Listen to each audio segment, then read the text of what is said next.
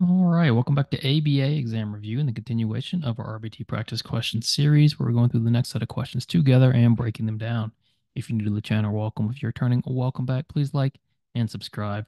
Check out btexamreview.com for all of our study materials, including our combo pack. When you pass your exam, please let us know so we can include you in the Sunday shout out. Work hard, study hard. Let's keep going. A preschool teacher puts a towel on the ground. She has her students line up and then she tells them, okay, jump over the towel. Then she tells them, run around the towel. Then she tells them, grab the towel. What is the teacher working on? So we're looking at the teacher's behavior. She's trying to obviously teach her students something. We have this towel on the ground, the students line up, and then she tells the students to engage in all kinds of different responses jumping, running around, grabbing the towel, and they're all in the presence of that same stimulus, which is the towel. And so when we are engaging in different types of responses or different topographical responses in the presence of a stimulus, what are we doing? What is this teacher teaching? A, response differentiation. Yes, she's teaching the children to differentiate their responses. What's the difference between differentiation and stimulus discrimination? With stimulus discrimination, we're focused on the stimuli. Here, the stimulus is a towel, and that stimulus is not changing. And so, if we were to have, let's say, a towel and a cone, and the teacher was telling the students to jump over the towel or jump over the cone, well, then they're discriminating between those different stimuli. But instead, they're differentiating between responses. They're engaging in these different responses. This isn't maintenance. Maintenance occurs after teaching has stopped. She is still currently working with her kids as far as we know. We're not sure if this is maintenance check or if it's middle of intervention. So we can't really say the teacher's working on maintenance here. And then D, overgeneralization. Ideally, we're not going to be working on overgeneralization because for the most part, overgeneralization is something you want to avoid, but the kids are not overgeneralizing here. They're simply engaging in the responses that the teacher is requesting because the teacher is attempting to teach the kids to differentiate between responses.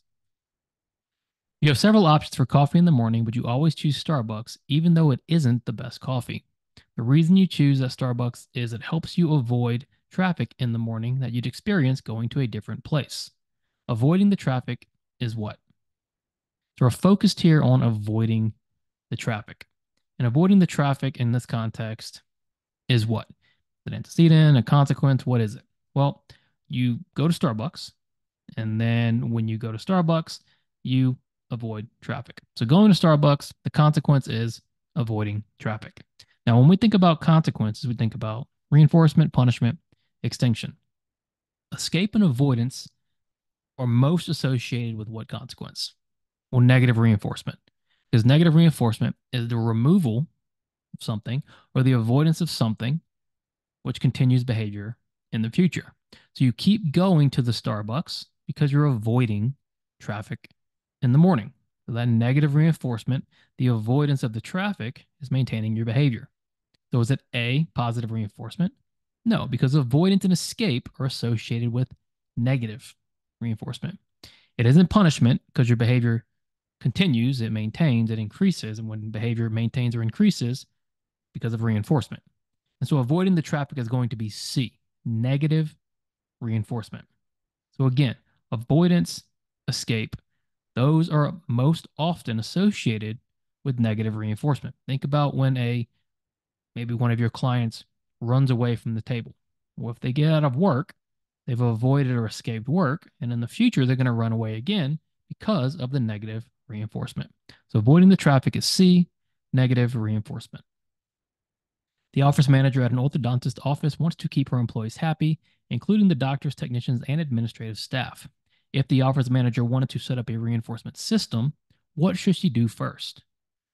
All right, you need to put on your behavior analyst hat here. This is a little more of a complicated question, but that's okay. We're going to get better. We're going to learn more detailed ideas, more technical ideas, because it's going to make us better at the exam and better RBTs. So if the office manager wants to set up a reinforcement system, what should you do first? Now just think about your clients. If we're looking for reinforcers, what do we need to do? Well, we have to identify first Preferences.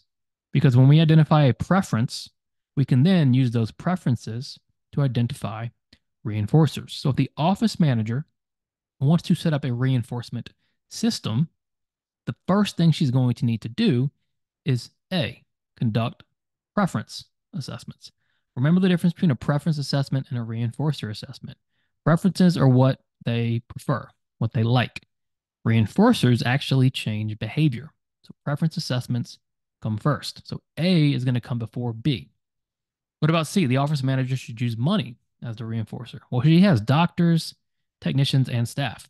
Maybe the doctors don't want more money. Maybe they want time off. Maybe the technicians don't want time off. They want more money. That's why we can't have these one size fits all plan because we're working with humans. Everybody is different.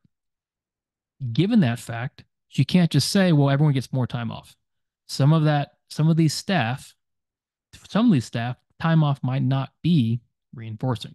So the first thing this office manager needs to do is A, conduct a preference assessment. From that preference assessment, she can find out what the doctors like, she can find out what the technicians like, and what the administrative staff like. From there, we can figure out what's reinforcing. From there, she can set up the reinforcement system. If you got that one right, fantastic. If not, that's okay. We're learning. Go back and reread or relearn or restudy what's the difference between preference assessments and reinforcer assessments. Dylan has a cavity and is not allowed to drink juice anymore.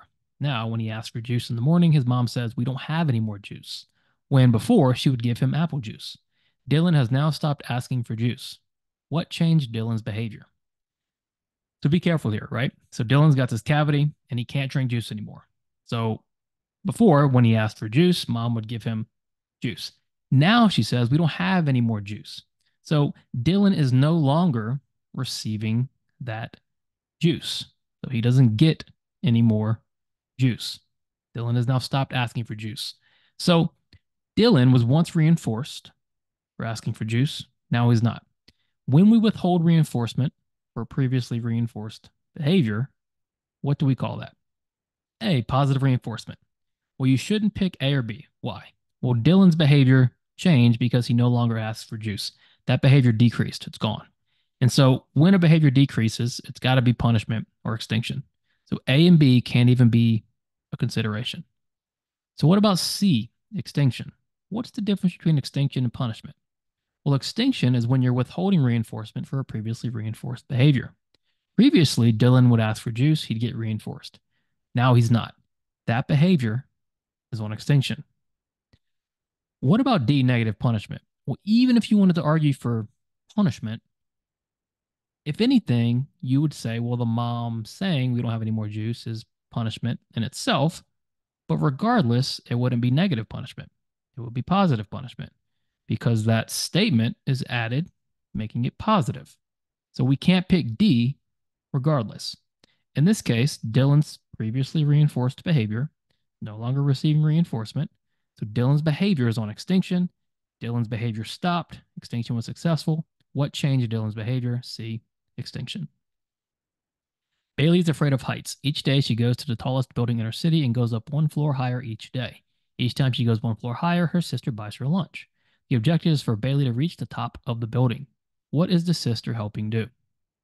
The sister is designing this plan for Bailey because she's afraid of heights.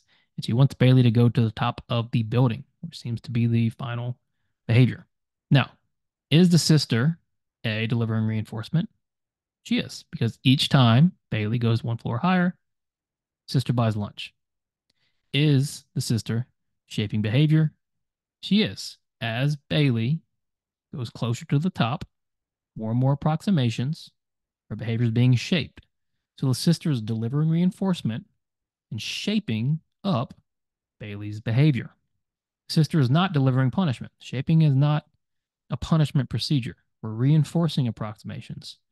So if Bailey gets scared one day and can't go one floor higher, she won't be punished.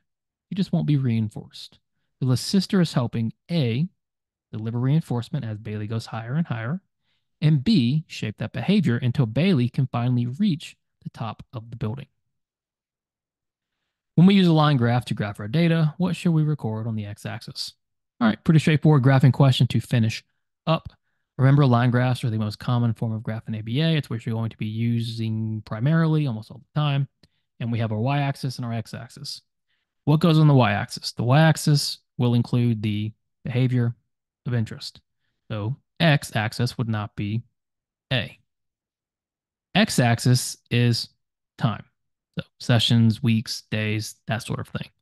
What we record on the x-axis is C, the passage of time.